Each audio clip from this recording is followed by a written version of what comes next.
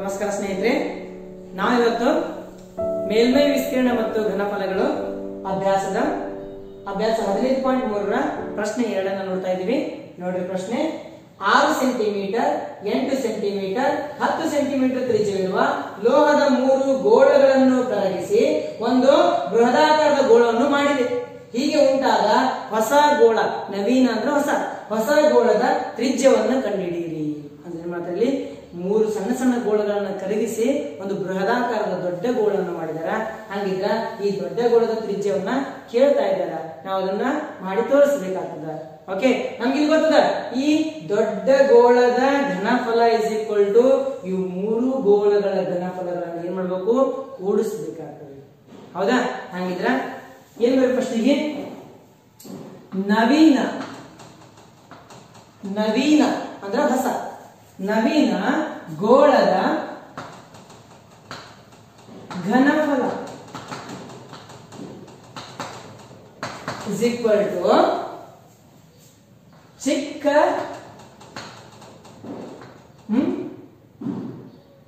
ಮೂರು ಗೋಳಗಳ ಘನಫಲಗಳ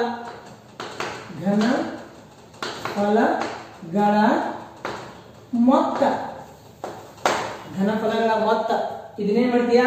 ಪ್ರಶ್ನೆಯ ಪ್ರಕಾರ ಅಂತ ಬರ್ಬಿಡೋದು. ಮ್ಯಾಥ್ ಪ್ರಶ್ನೆಯ ಪ್ರಕಾರ ನವೀನ ಗೋಳದ ಘನಫಲ ಇಸ್ ಈಕ್ವಲ್ ಟು ಆ ಚಿಕ್ಕ 3 ಗೋಳಗಳ ಘನಫಲಗಳೇನಪ್ಪ?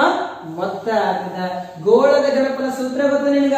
4/3 πr³. ಇಲ್ಲಿ ಕ್ಯಾಪಿಟಲ್ ಆರ್ ಯಾಕೆ ತಗೊಂಡಿನಿ? ಇಲ್ಲಿ ಕ್ಯಾಪಿಟಲ್ ಆರ್ ನಾನು ಅದನ್ನ ಇಲ್ಲಿ ಕಲ್ಪನೆ ಮಾಡಿದೆ ಅಂತಂದ್ರೆ ದತ್ತೊಳಗೆ ಬರೆದ್ಬಿಟ್ಟಿದ್ದೀನಿ. Next this is equal to ಚಿಕ್ಕ 3 ಗೋಳಗಳು ಏನದವ?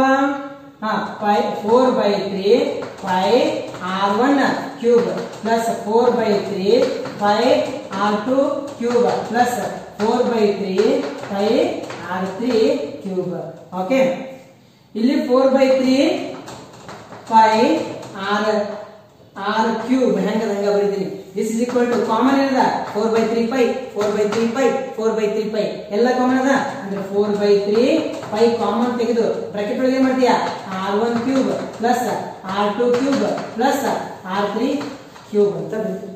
ಓಕೆ, ಇದು 4/3 ಇದು 4/3 ಕ್ಯಾನ್ಸಲ್, ಇದು ಪೈ ಕ್ಯಾನ್ಸಲ್ ಆಗ್ತದೆ. ಅಂದ್ರೆ r³ is equal to r₁³ plus r₂³ plus r₃³ ಅಂತ ಆಗ್ತದೆ. ನೋಡಿ r₁³ ಅಂತಂದ್ರೆ ಏನದ? r1 ಅಂದ್ರೆ 6³ plus 8³ plus 10³ r³ plus 8³ plus 10³ ಆಗ್ತದೆ. ಮುಂದೆ ಮಾಡ್ತದೆ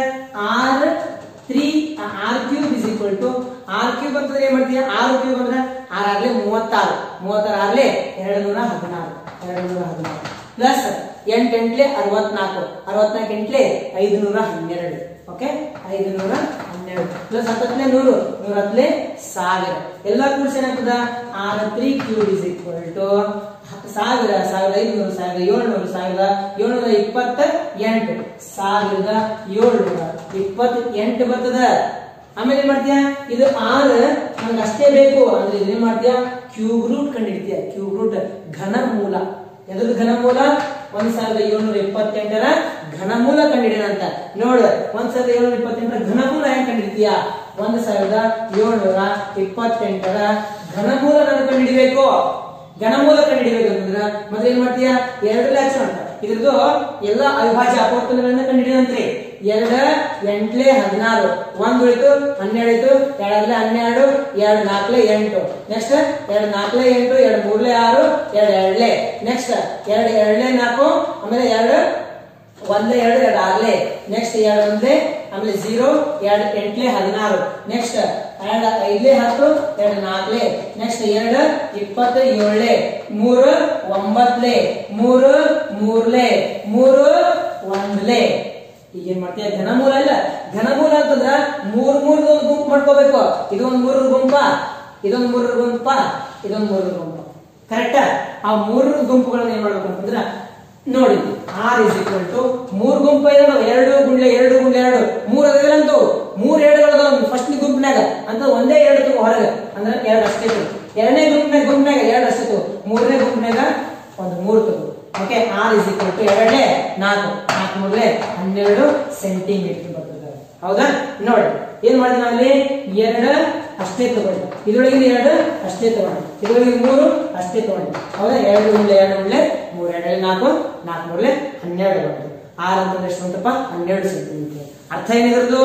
ಅರ್ಥ ಏನಂತಂದ್ರ ಆ ತ್ರಿಜ್ಯ R1 = 6 centimetre, R2 = 10 centimetre, R3 = 10 centimetre ತ್ರಿಜ್ಯದ ಮೂರು ಗೋಳಗಳನ್ನ ಕರಗಿಸಿ ನೀವು ದೊಡ್ಡ ಗೋಳ ಮಾಡ್ತೀಯಲ್ಲ, ಆ ಗೋಳದ ಘನಫಲ ಆ ಗೋಳದ ತ್ರಿಜ್ಯ ಎಷ್ಟಿರಪ್ಪ? 12 ಸೆಂಟಿಮೀಟರ್. ಓಕೆ, ಇದೇ ತರದ ಮುಂದಿನ ಪ್ರಶ್ನೆಗಳನ್ನು ಬಿಡಿಸೋಣಂತ. ಈ ಒಂದು ವಿಡಿಯೋ ಚೆನ್ನಾಗಿ ಅನ್ಸುತ್ತೆ ಅಂತಂದ್ರೆ ನಿಮ್ ಫ್ರೆಂಡ್ಸ್ ಗಳಿಗೆ ಹೇಳ್ರಿ. ಎಲ್ಲಾ ಕನ್ನಡ ಮೀಡಿಯಂ ಬಹಳ ಹೆಲ್ಪ್ ಆಗ್ತದೆ. ಧನ್ಯವಾದ.